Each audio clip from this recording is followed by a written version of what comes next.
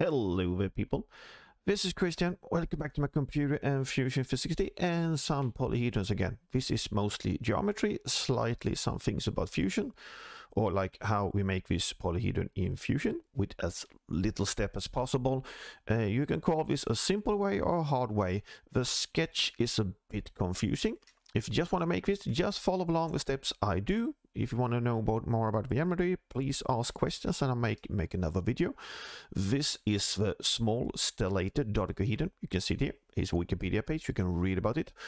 If we look at it, we can see that we have these straight edges here go all the way. And if you examine slightly, you have these pyramid shapes. There's 1, 2, 3, 4, 5, 6, and there's of course 6 on the back side. So if you think that if you in your mind remove these pyramids, you see that there is a dodecahedron hiding inside. So one way of doing this is creating a dodecahedron first and then making the rest of the shapes. I use a slightly different workflow, which I'm going to do by changing the colors like this. You see our color things here.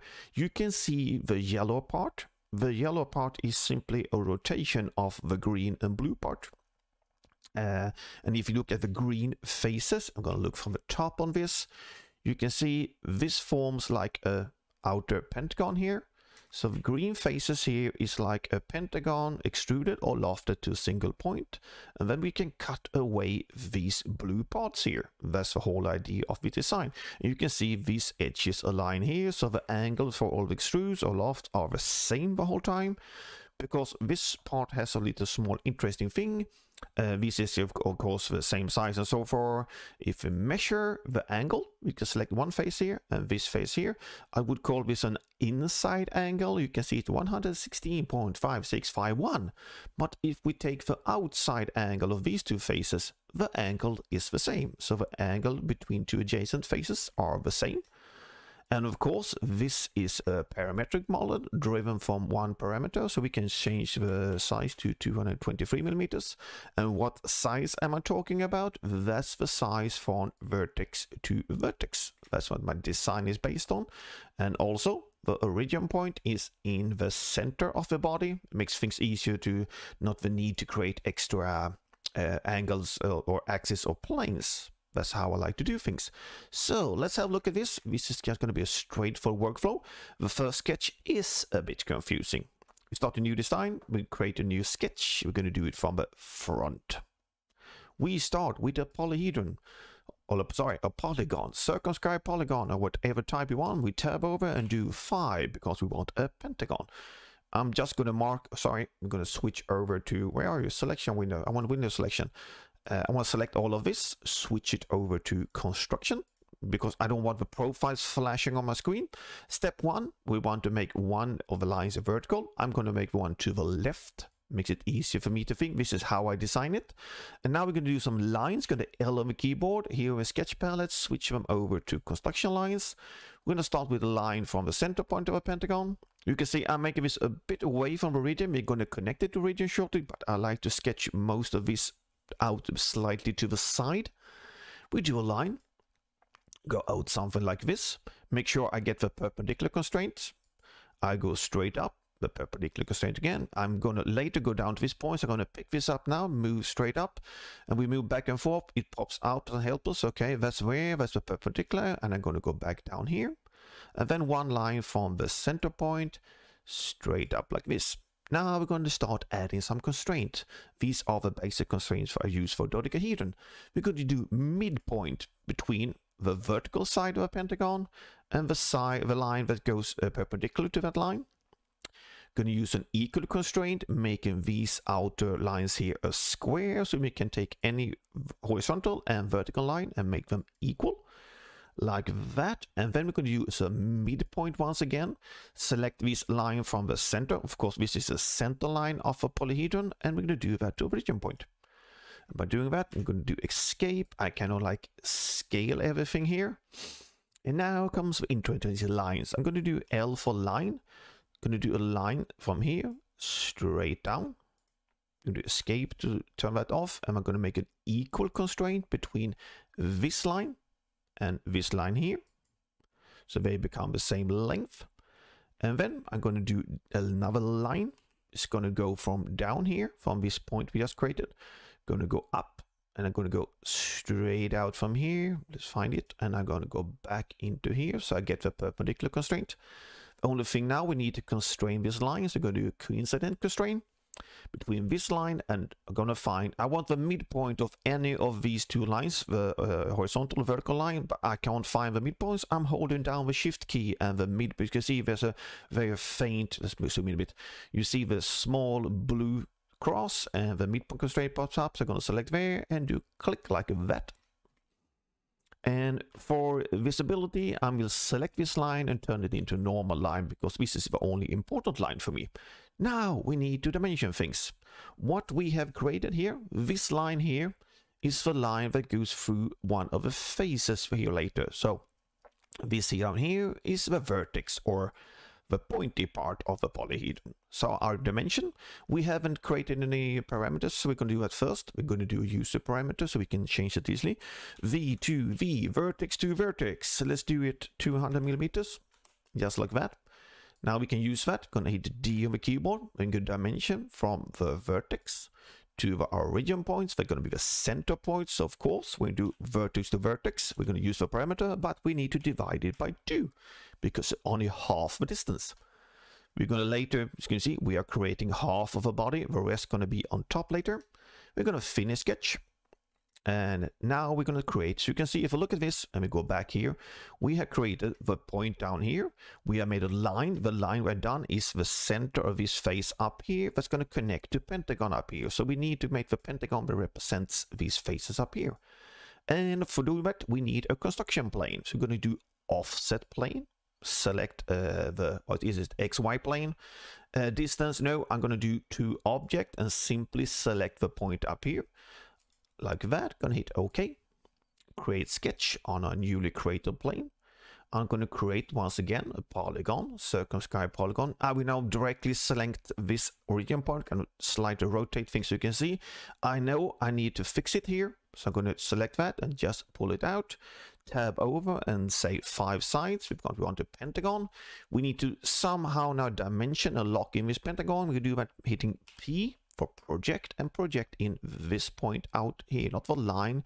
This can be tedious, sometimes only selecting points, but I only want the points, I don't want the line. And I'm going to open up my sketches here. We can see the first sketch is fully defined. Just so I don't click something else, I'm going to hide it for now. I only want this point. Midpoint constraint between this edge and this point. Turn on the sketch. You can see here now, we have this up here, so we're gonna later loft, or I'm gonna do extrude of this face down to here. I'm gonna extrude because extrude always gives flat faces. Loft can sometimes do some strange things, so it should be working with loft, but I use extrude because we're gonna do 2 of them. I'm gonna look at it later. Gonna hide the first sketch once again. I'm talking too much, sorry about that. I'm gonna do a look at the sketch. I'm looking from the top. Now we're gonna sketch the diagonals. If we look at this here, you can see if we look at the blue face, look from the top, I have now sketched the outer pentagon. We now need the lines representing these diagonals here. So we're gonna go over to our sketch here, L on the keyboard for line, and we are gonna sketch the pentagon diagonal that goes from one vertex to the next, to one corner to one corner. And if we keep on doing this, there will appear a pentagon in the middle that is rotated in the other direction. If we look at our model here, you can think here is the outer pentagon, and if you look at this pentagon in the middle, so move it to the middle, you can see this is orientated 180 degrees around, exactly like our sketch. And the last thing, because we're going to do firstly one extrude, creating the center body, and then we're going to create these cuts here. You can see these profiles I'm clicking on here, that are the cuts, the blue cuts here. And to do that, we need an outer perimeter. So I'm going to do O for offset, and I'm going to select all the outer lines here.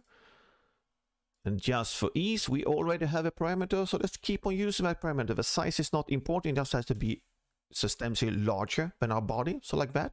Offset that by V2V, hit OK, and we can finish our sketch. Now we can do loft, but for I'm going to call it consistency, I'm going to do 2 extrudes. So E on the keyboard, First extrude, I'm going to extrude the center body, which are all the profiles within the pentagon here. So I'm going to select all of them. Of course, Fusion suggests the extrude direction upwards, because that's the direction of our little axis. Turn on the region, but our region is below us, so we're going to do minus. And for simplicity, we have our parameter V2V, so we're going to use that. The only thing we now need to add is the taper angle, and here is some more math. It's going to be minus, we know that, because we're going to taper inwards. It's going to be a sine or arc sine of parenthesis 1 divided by the square root SQRT of 5, the square root of 5, 2 parentheses, and we have black numbers, and we can hit enter. We have now extruded. If we turn on our first sketch, we can see we are hitting the point down here. We could use a loft, but I prefer extrude because I'm now going to make a second extrude. So we are basically 2 extrudes, basically the same parameters. Extrude. In this case, we select the outer, and we select the faces we want to cut away. These 5 here, including that one. I'm just going to hide the first sketch and make it more visible. Have a select all of them. Yeah, we're going to see. Once again, it says extrude upwards. No, distance. Minus V2V. Straight down.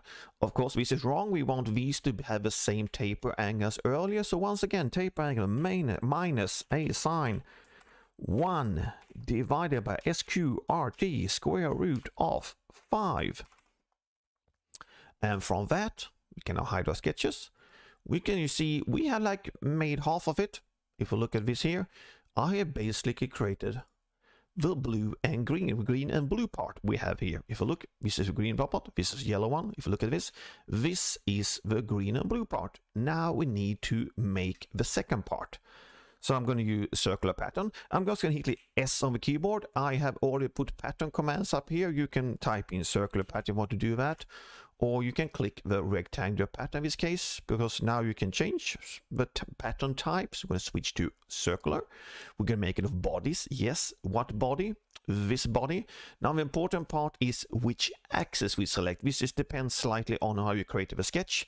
We do not want the axis, in this case the x-axis, the red one. I'm going to zoom out slightly, it makes it often easier to see.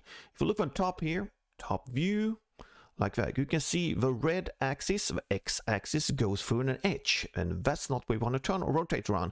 We want to rotate around the green y-axis. The y-axis, as we can see, goes through one of the sides here. So axis, one of the faces, select the green axis. It's going to always go to quantity of 3 for some reason, so we're going to change that to 2.